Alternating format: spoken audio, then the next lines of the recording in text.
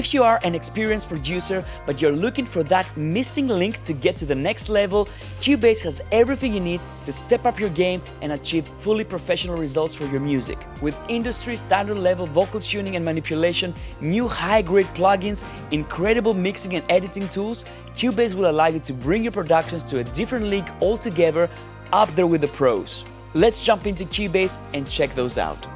One of the most important elements in the production are definitely the vocals. And with VariAudio in Cubase, you can make sure that your vocals are going to be always perfect. Let me show you. I have a vocal right here. Let's play it. I wanna know if there's a place for me in paradise. VariAudio gives us quite a bit of control per note. For example, here I can take this note and straighten the pitch curve. I can change the tilt. I can select a pitch. I can change my tilt anchor.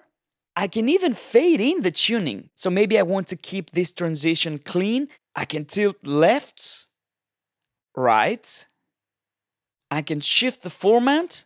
I can quantize the pitch so I can make sure that it's exactly spot on. And I can even change the volume per note.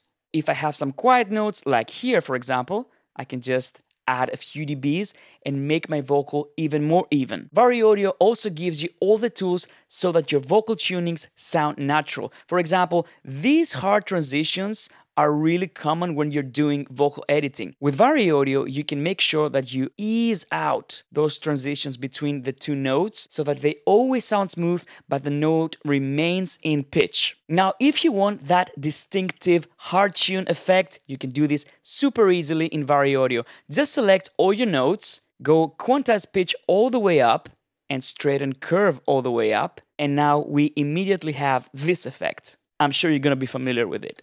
I wanna know if there's a place for me in paradise. It doesn't stop there though. You might want to completely manipulate your vocals, so maybe I want to select my notes and change my formant.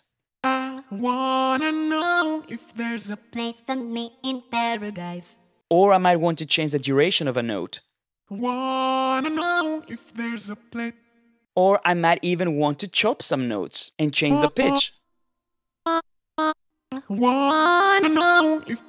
You know, so you can do all these amazing creative things, or you can just use it very sparingly to correct a vocal naturally. And this is all built into Cubase, it plays in real time, and you don't have to worry about re-rendering all the files in case you change your mind. Cubase also has some really high quality professional plugins that will allow you to get the best out of your music. Now let me show you how the dynamic functionality of Frequency 2 can help you get a great sound out of your masters as well. In this case, I have a stereo track.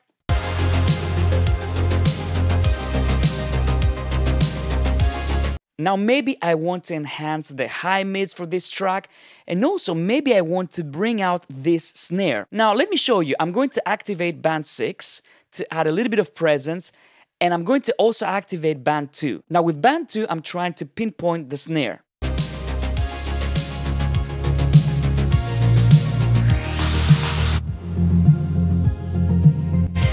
Now I know that my snare is at 143 Hz, but if I leave my EQ like this, you will see that the mix is going to sound really muddy.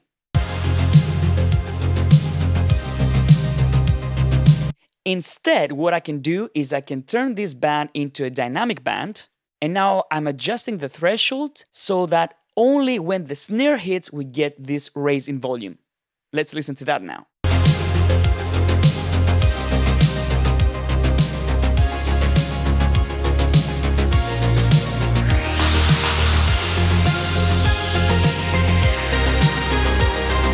So our snare now acquires more body, more thump, and we're not cluttering the mix. Let me show you again the difference between dynamic and non-dynamic.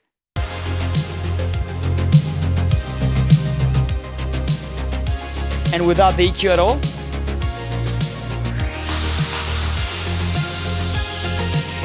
So extremely powerful plugin processing inside Cubase. When it comes to mixing, Cubase offers one of the most powerful digital mixing consoles, where you have pre-gain, EQ, a full channel strip on every channel with gate, compression, EQ, saturation, limiters, de-essing, really flexible routing, And the mixer is fully resizable and modular. So you can have the mixer be as big as you want. So you can add your meter bridge. You can always take a look at your EQ settings per channel, and you can copy settings from channel to channel very easily. Now, with all this power, you might want to explore different mixing versions for your tracks. So Cubase can really help you with that. Let me show you. Let's say we have this mix right here and we're very happy, but we want to try a few other things. So I can take a snapshot of this mix as easily as clicking on this Save Mix Console snapshot button.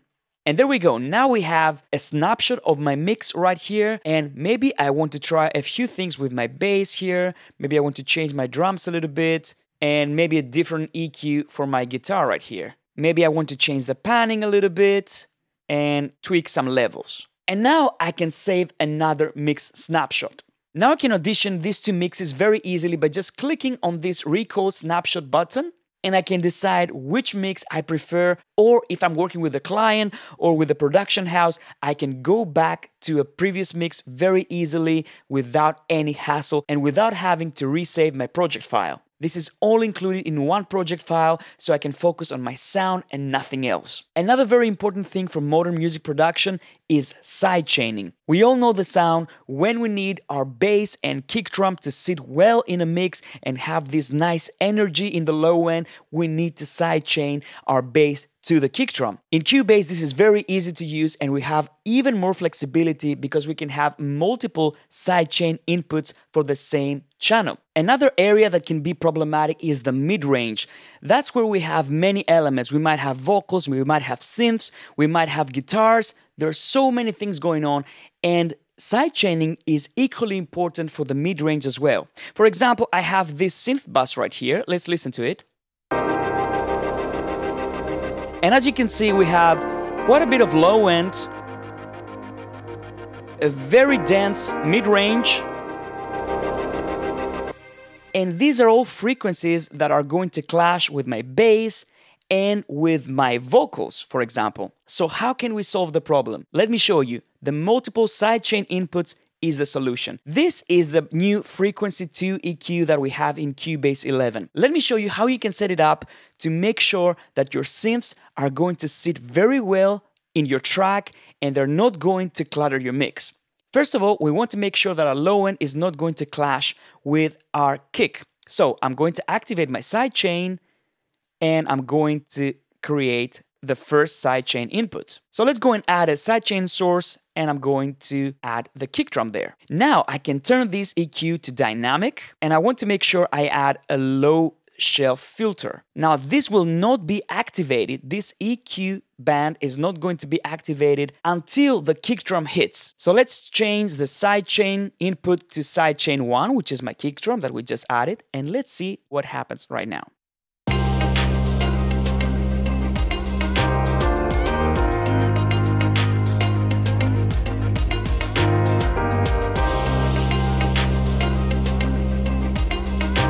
So as you can see, the low end of my synths is getting ducked by the kick drum. So problem 1 solved. Let's go to problem number 2. Maybe I want these nice vocal chops to stand out and they don't fight with my synths.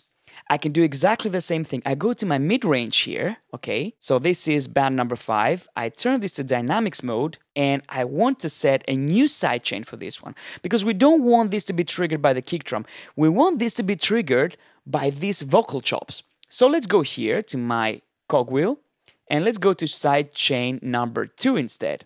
And now I'm going to add another source, and I'm going to add my vocals as the source for this band. Let's check it out. Let's add a little bit of reduction there. And now you will see that this band is going to be activated by my vocal chops. Let's try it out.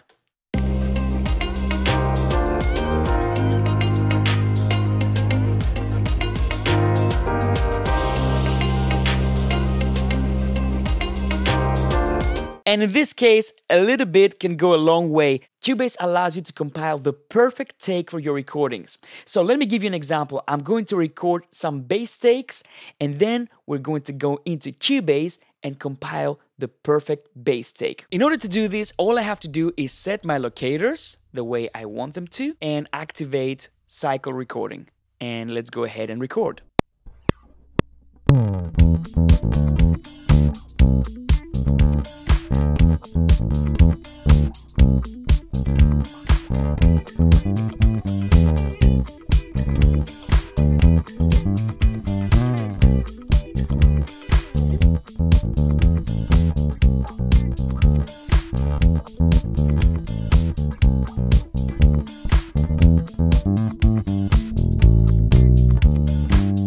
Okay, so now let's check out the takes that we just recorded inside Cubase. In order to see all the takes, I need to click on the Show Lanes button. Let's check them out. And as you can see, now I have all the takes that are recorded for my bass. Now, if I need to compile the perfect take, the only thing I need to do is grab my comp tool, and now I can start selecting different regions of the audio and select which take I prefer for each region. In this case, let's try and get the first phrase.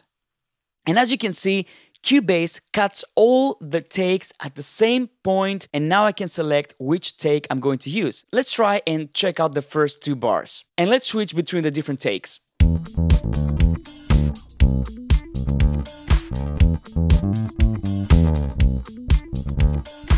I like this one, but I was still figuring it out, so let's try a few more.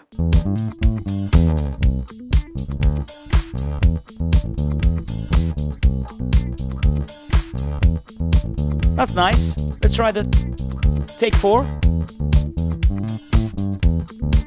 I think I'm gonna keep this one. Let's grab the next 2 bars.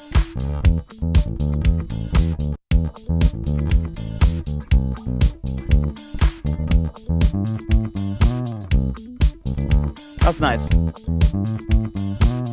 What about these bars?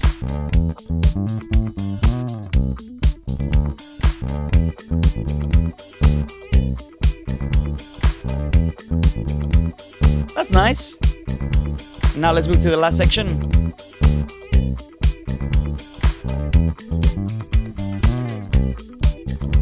So we're going to start with take 3, then we're going to move on to take 2, then to take 1, and then back to take 2. Great. So now when I'm happy with my perfect take, I can close the lanes, and then what I can do is I can select my audio events, go to Audio, Advanced, delete overlaps, and now I have a clean take. So let's listen to it.